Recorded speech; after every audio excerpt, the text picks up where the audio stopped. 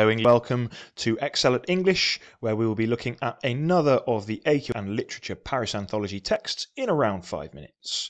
On this occasion, we are looking at the text Travelling to Paris with a Grandchild by Gransnet. In summary, on this text, a user, Jane Ann, is opening a discussion thread on the Gransnet travel forum seeking advice about taking her grandchild to Paris, and over the next 6 days, she gets a variety of responses offering personal experiences, advice, hints and recommendation, and Jane Ann responds with lots of positive feedback. About 2 months later, Jane Ann reports back from her successful trip and engages in a little more discussion, and finally the interaction is still continuing a few weeks later as new users comment on the thread.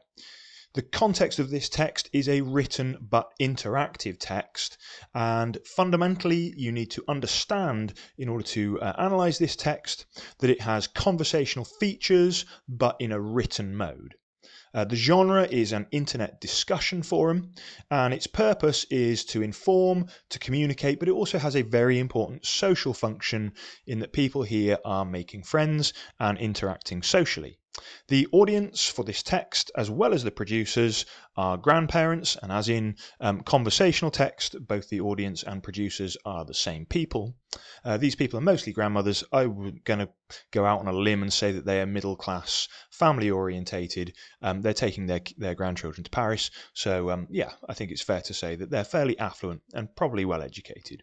The subjects are travel, family, pickpockets and crime, tourism, traffic, some of the Parisian subjects that are touched upon. In terms of representations, the discussion on this forum offers a more balanced representation of Paris, mixing positive and negative aspects, and people don't have anything to sell on this text, so it's a little bit more credible.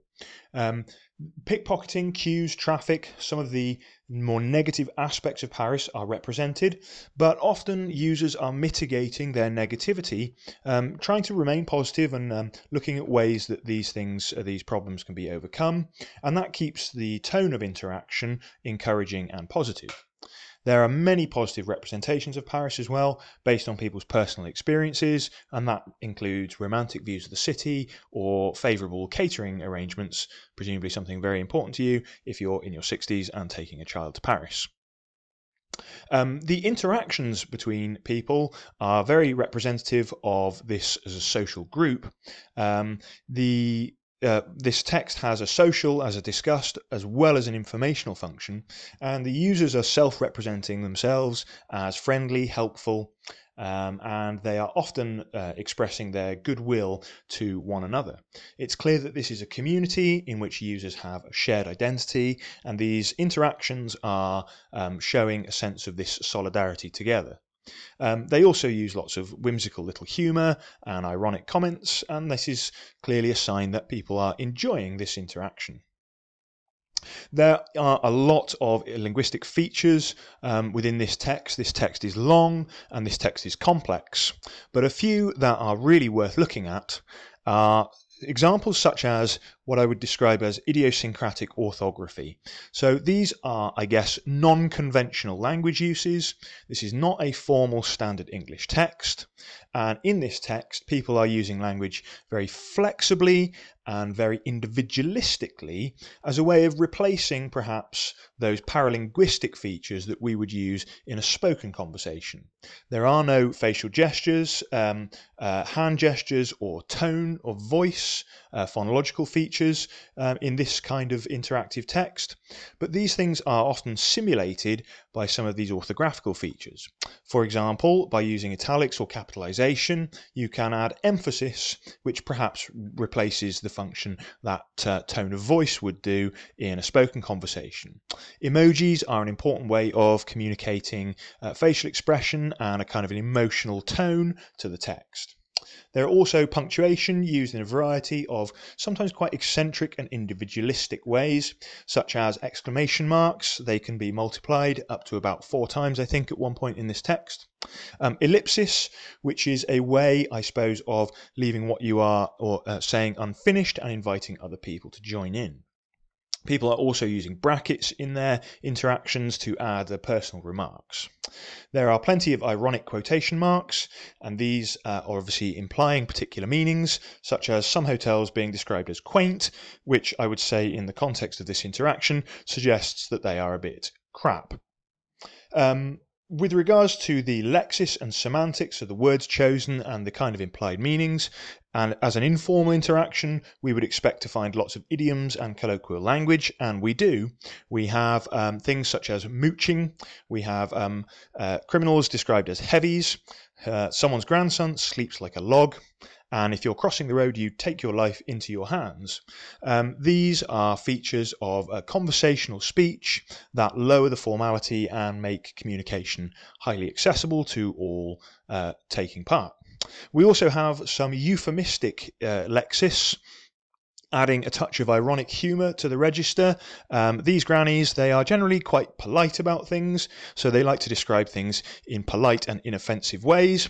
Their pickpockets are very creative. That's quite a positive way to describe someone who's stealing from you.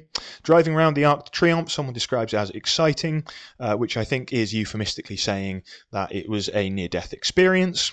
And we also have her experience of rude gesticulation, which is, I suppose, a rather formal way, perhaps a suspiciously over-formal way in the context of this text, of saying that someone stuck their middle finger up at you. We also have acronyms within this text, and these are really strong evidence of shared conventions and a kind of a group sociolect. So DGC stands for darling grandchild, and SO is a significant other. These are also quite euphemistic, slightly ironic acronyms, but they are used throughout these texts or these forums as a way of being perhaps the particular language, the language identity of this particular group. In terms of pragmatics and also the way that the discourse structure unfolds, there's lots of evidence of politeness in this text, including the self-deprecation, people making jokes about their own fitness, which is a great way of reducing social distance and forming connections with people. There's lots of politeness in terms of responding very positively and offering encouragement to one another. The cooperative maxims are all in evidence, and I couldn't really find much evidence of them being flouted. Generally speaking, the responses are short and to the point, and that serves the informational function of this text. We've also got a lot of turn-taking. So turn-taking, a feature that we would expect to find in conversation. This turn-taking is managed through things like names or topic markers. Sometimes a conversational thread is being picked up on later, i.e. so like in a non-sequential order. So by using the name of a particular respondent, it enables the conversation to refer back perhaps to what's being responded to. There are things like question and answer formats as well, which serve the same kind of function. It's interesting to think of Jane Ann, who is the original poster, and how she has ownership of the discourse. And this is evident in a number of, in a way she's like the host of this discourse, and this can be seen in the range of speech acts that Jane Ann uses to kind of manage the discourse in a sense. She requests, she asks supplementary questions, she promises her respondents to give them a report back on. She thanks and praises people's contributions. Interesting to compare perhaps the way that she uses language to the way that others. This is a good pragmatic analysis of, I guess, status within the text. Finally then, grammar. There are aspects of spoken language in this text, but these are represented in written form. As you will know, spoken language is much more fragmented than standard written mode, and we see this fragmentation in the grammatical constructions in this text. There are a lot of incomplete constructions. Good evidence of this are features like ellipsis, or particularly dashes used to tag comments on the end of sentences, which very much mimics a feature of spoken language, bringing together perhaps fragmented grammar. That's an awful lot of information on linguistic features, but as I said, this is quite a deep and challenging text. Finally then, other connections to parts of the Paris Anthology. There are representations of family in Just Another American, or in French Milk, particularly mother-daughter relationships or mother-child relationships. Representations of Paris, particularly for children, are found in Not for Parents, which is a child-directed text, and The Rough Guide, which is purely informational. Other texts that share this informative function, as discussed, guides, including the Lonely Planet videos or Rick Steves' guided tour, have a similar function to some of the informative stuff in this text. And then specific representations within this forum, things like street crime or the perils of Parisian traffic, are represented elsewhere.